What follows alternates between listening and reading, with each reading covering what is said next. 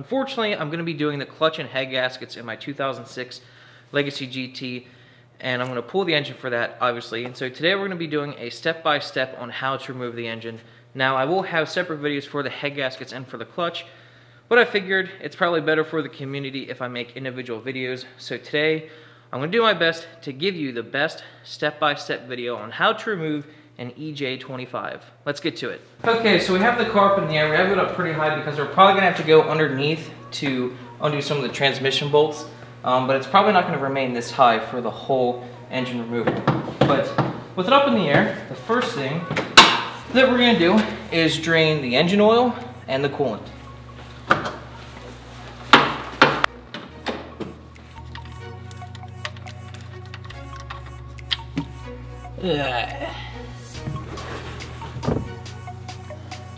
Now, even though this is the first thing we've done, I think it's time for a break and let this stuff drain.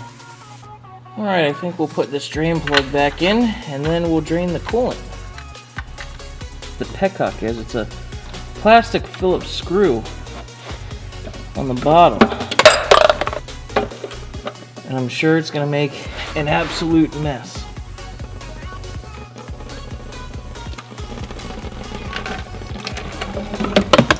Motherfucker! And now we wait and increase the flow. Oh God! No! Oh crap. Now that's a healthy stream. Can you make up your damn mind? Nice healthy stream. And then, once it's done draining, we get to clean up our mess.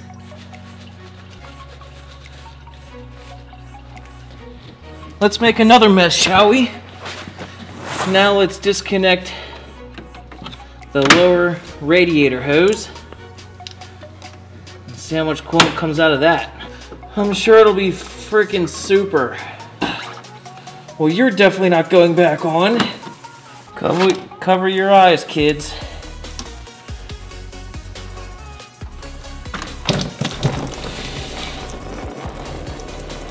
Whew. That made a big splash, but it was not as bad as I was expecting. There's a 10mm bolt on a ground strap right here on the engine. You can either disconnect it from the engine or the frame. I'm disconnecting it from the engine. And there she is. Okay, so we're gonna come up to the top of the vehicle now and continue to let that lower radiator hose drip and drip and drip. Now we're going to disconnect the air intake from the engine.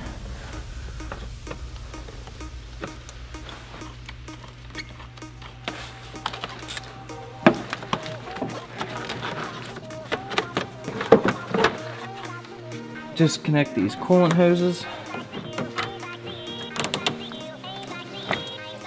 And make another mess. And is this going to be another mess? Oh, a little mess. Not too bad. Do the upper hose now.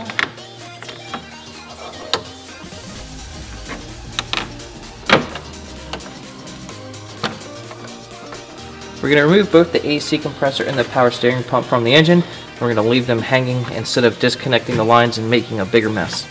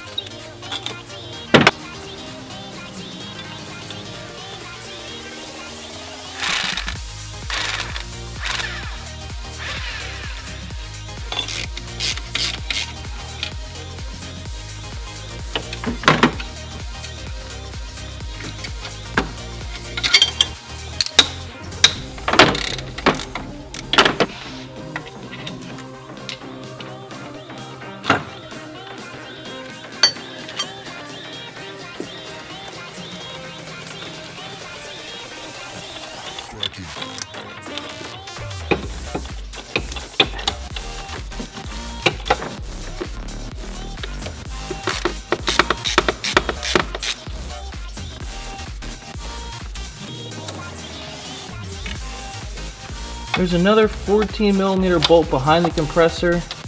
It's extremely difficult to see, but I promise it's there.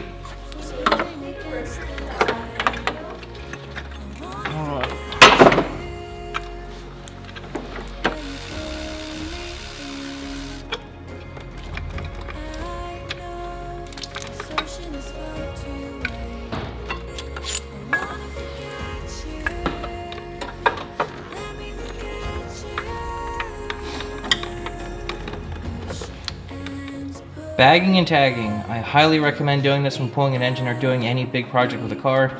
Get yourself some plastic bags and label them. This will really help out when reinstalling everything. And videotaping really helps out too.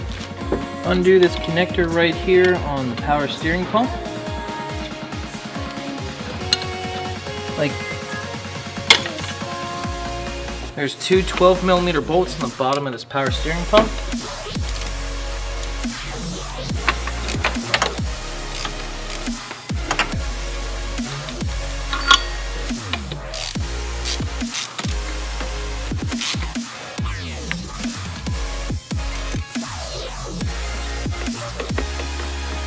You got it.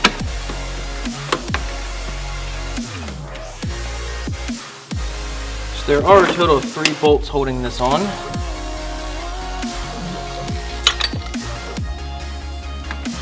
Now you can just set this aside.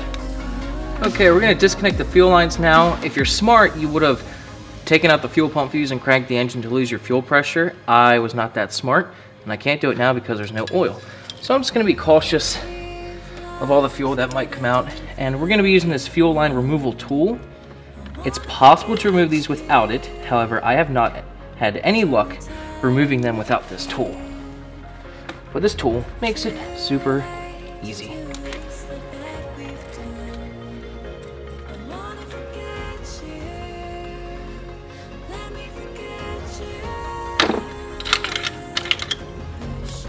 Just a little bit of fuel.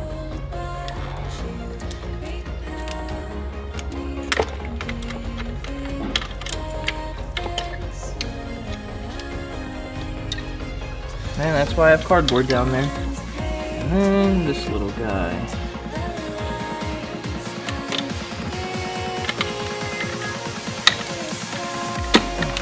Now I'm just going to spray some electrical parts cleaner in there to clean up all that gas. Best way to clean up chemicals is more chemicals. Scientifically proven by the people. Alright, we're over on the passenger side now. We're going to disconnect the main harness and the oxygen sensor.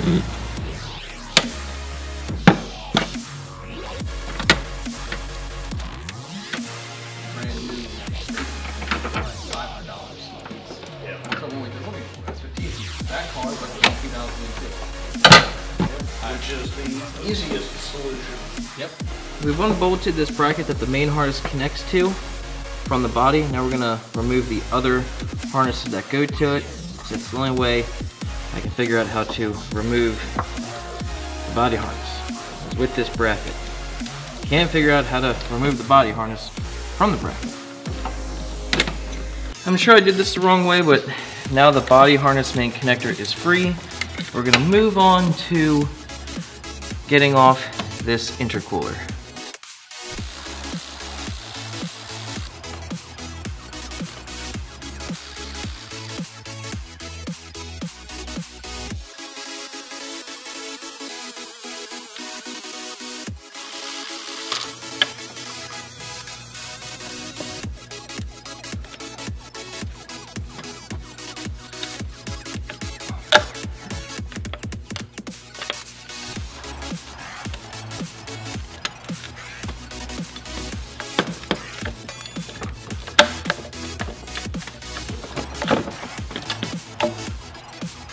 I'm going to put a small rag in the turbo and a bag over the inlet just to make sure nothing gets in there while everything's out.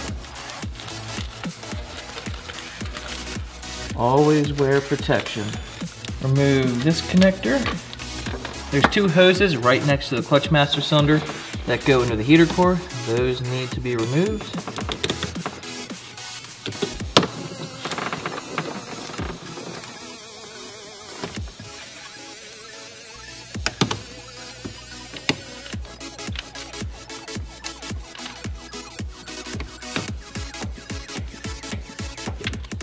And while you're back here removing hoses, you can do the brake booster.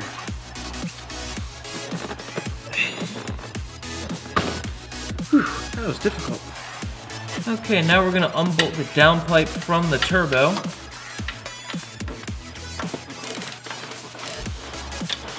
There are 5 fasteners on this downpipe. Some are a bit tricky to get to though. Can't really show them on camera, they're really hard to see.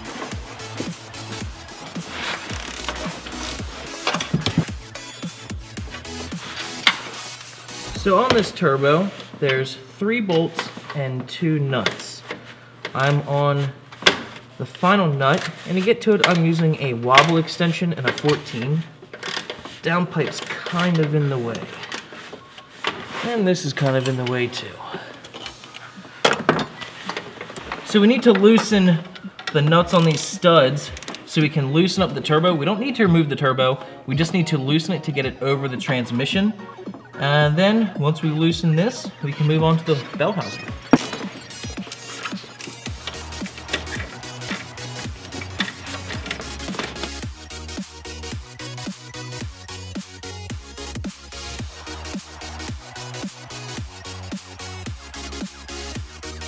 We have the downpipe disconnected now, and we have the turbo loosened. We shouldn't have to remove it. Leaving it loose like that should just be fine. And now we're gonna move on to the bell housing bolts, which shouldn't be too hard.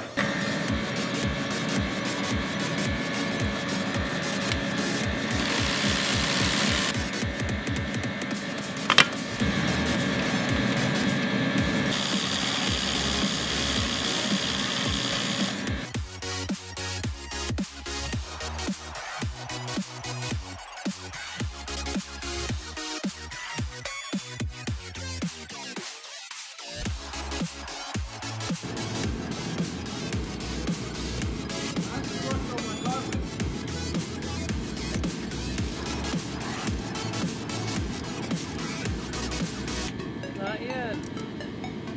All right, now you can pull it out and let it hang. Woo!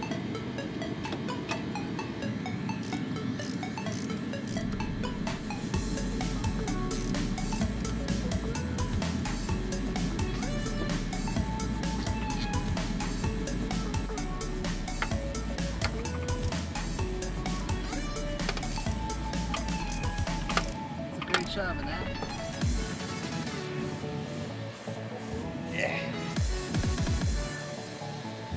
It's real tough to shoot this. Alright, we got it. Apologize, it's super hard to film down here, but there's 2 more nuts I need to get. One under each axle.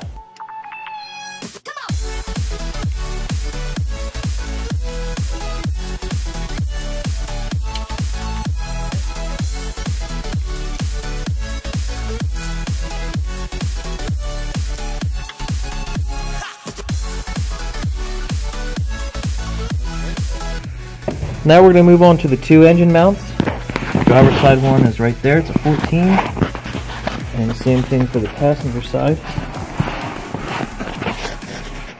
It's right there.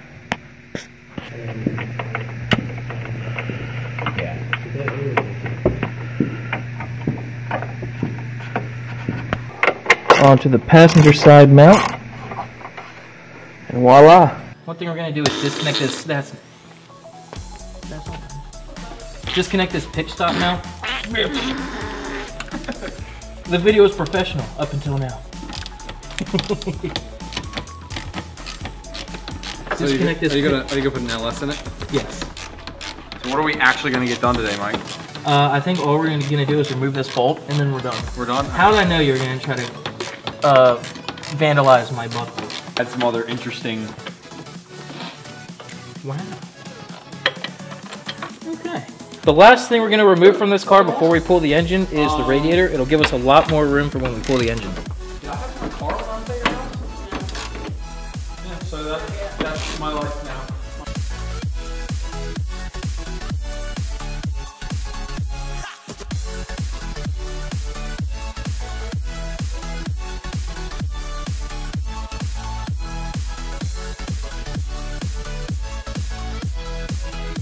It's coming apart, but it came apart. Awesome. Okay, you got it? Yeah. So it's this thing, and the tab is actually on the other side. There's a little tab on the left right there on the outside. The other one was the same. So you press that tab down, and then it comes apart. Oh, well, at least I broke it and made it easier. Thanks for helping.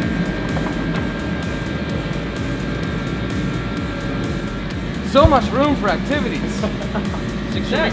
Can we? Oh, dude, we have to get in there. Okay. When the motor's out, we gotta like get in there and close the hood and like pop out. Okay. So to pull this engine out, we're actually going to reinstall this AC compressor bracket because there's a little hook right there. We're going to hook our ratchet strap to here and the hook on the back of the engine. So we're going to reinstall the bolts for this bad boy. Your engine's pulled. Yeah, once you install that, your engine will lift itself out. You don't need a crane or a hoist because Subaru engines are designed, once the perfect conditions are met, they lift out like the magic carpet.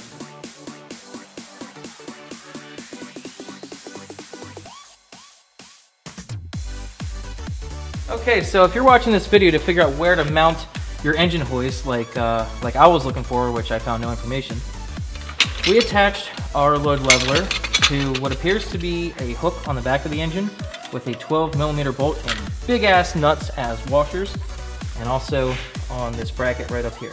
So now we have it connected. We're not using the plastic intake manifold. I know a lot of STI guys use the intake manifold because it's metal or aluminum, but you can't with this because you'll probably break it. So now we can hook up the crane. Okay, so we actually jacked up the transmission a little bit with some wood just to support a little bit, and now we're ready to pull the engine. I also did jack up the transmission. Oh, we're touching stuff. Oh, there she goes.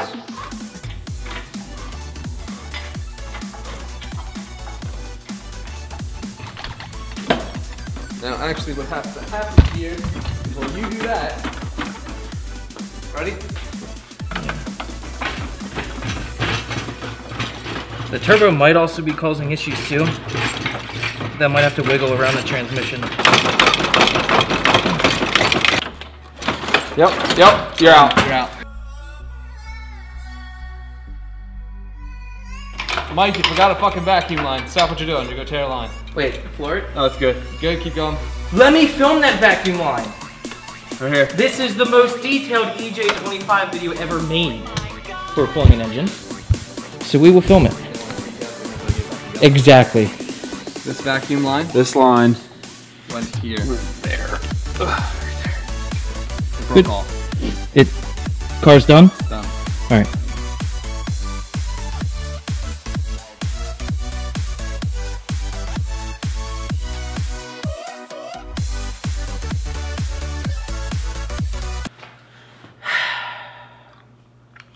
Why do you hate me? Why do you... What? First it was the elevator, and now it's this. Turn it on! God.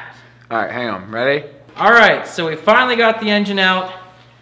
It was a little bit tricky getting it off those super long studs on the bottom, but obviously it is out. Hopefully this video helped you out. When I was looking to do this, I was looking for a detailed video on it and couldn't really find anything, so hopefully this video helps you out if you're trying to move your EJ25. It's probably going to be a very similar process to every Subaru engine, except for the STI that has like a pin in the transmission that this car does not have, so make sure you remove that. How many people to pull it? How many would you recommend for people? You should cover tools, but how many people to do the job? For first timers, at least 2. At least. I mean, we had 3 people here. There's 4 people here now, but 3 people helped with it. I mean, an experienced Subaru guy can do it by himself, but for a first timer, definitely you want a friend at least. So yeah, engine's out. Now it's time for me to rip the clutch and flywheel off and put it on the end stand for the next video. So hope you learned something. Hope you enjoyed it. Peace.